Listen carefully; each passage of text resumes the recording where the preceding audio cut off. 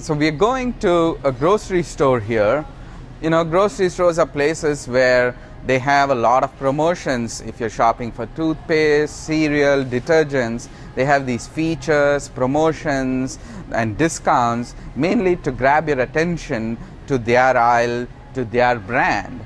And this is a place where a lot of marketing happens and a lot of marketing thought goes in to knowing what kind of promotions to run where.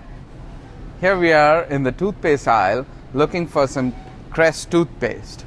It's very colorful here. They have a lot of brands. You got Crest, you got Sensodyne, Colgate up there, and they all have different kind of promotions going on.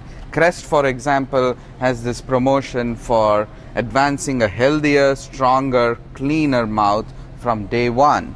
You got another one for Scope Plus Crest, which is for clean and fresh feeling.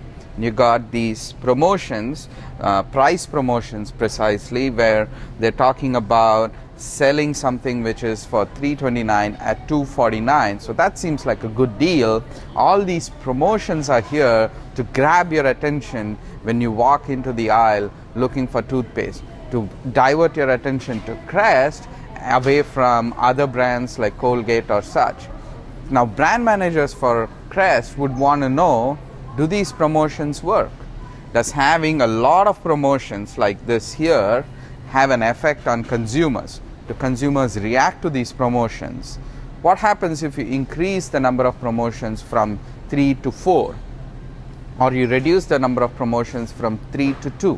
What is the effect on consumers? How do we know how many promotions to run in a week?